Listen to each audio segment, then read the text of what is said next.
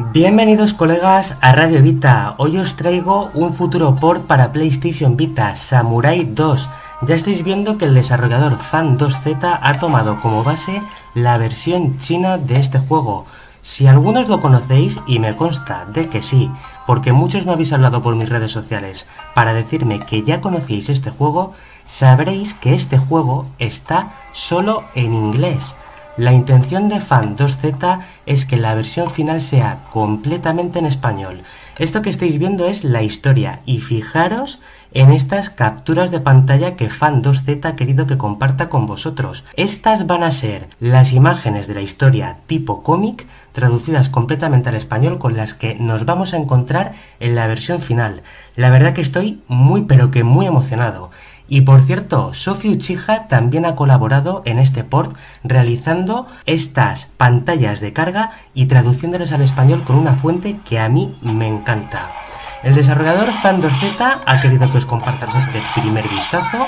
Esto es una versión beta que dista muchísimo de la versión final. A día de hoy aún está realizando unos pequeños ajustes, pero os tengo que decir que esto es un hack and slash que no va a dejar indiferente a nadie.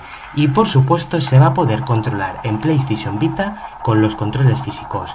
Fijaros qué maravilla gráfica. Estos gráficos estilo cel shading quedan como un pincel en PlayStation Vita. No es la primera vez que hemos visto este tipo de gráficos en juegos para PlayStation Vita. Aquí en el canal tenemos algunos ejemplos, como por ejemplo el de Bendy and the Machine.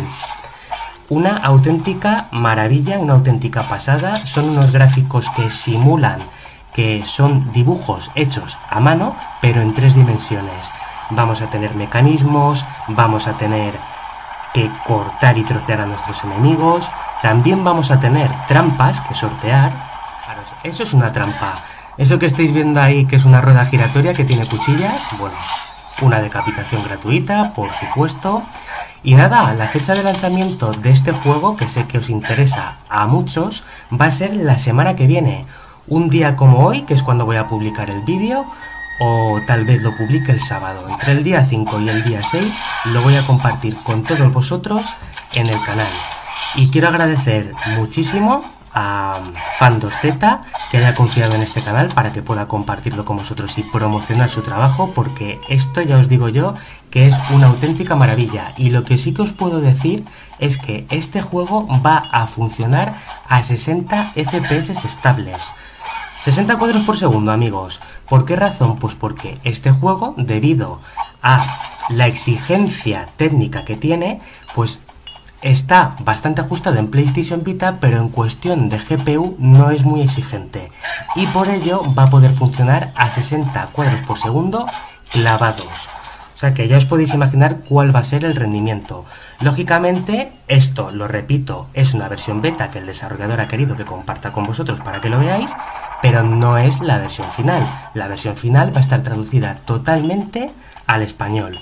Vamos, una obra de arte de la que podemos disfrutar en PlayStation Vita. Este es un pequeño tráiler que quería compartir con vosotros y que el desarrollador quería que vieseis. Y fijaros, aquí tenemos trampas que tenemos que sortear. Vamos a tener, por supuesto, un botón para evadir. Y nada, genios, ya os digo que esto no va a dejar indiferente a nadie. Más trampas todavía. Esto es increíble, amigos. Estaros muy atentos, suscribiros al canal, activar la campanita, porque la semana que viene lo voy a compartir con vosotros. Y como es habitual al canal, haré unas primeras impresiones sobre ello. Hablaremos de los controles. Hablaremos de todo lo que se puede hacer, de cómo pausarlo, de cómo poner el menú de mejoras. Hablaremos de todo. Y ya estáis viendo aquí que también vamos a tener jefes finales. Todos aquellos que hayáis disfrutado del juego, lo repito, tenéis que saber que esto va a ser una versión exclusiva para PlayStation Vita. Ya que yo hablé con el desarrollador hace un tiempo y le dije, oye, ¿y no sería capaz este juego de poderse jugar en PlayStation Vita, pero con todas estas pantallas, con toda esta historia del cómic en español? Nos pusimos en marcha, hablamos con Sofy Uchiha. Sofy Uchiha nos ayudó con las pantallas de carga para traducirlas. Fan2Z también ha traducido los menús y todo lo demás. Y quitando una pequeña cosita en la que aún está trabajando, esto va a estar listo la semana que viene, genios. Así que ya lo sabéis, estaros atentos al canal, suscribiros, dejar vuestro super like para que el desarrollador vea que esto os ha gustado. Cuidaros mucho, nos vemos muy pronto y sed bueno.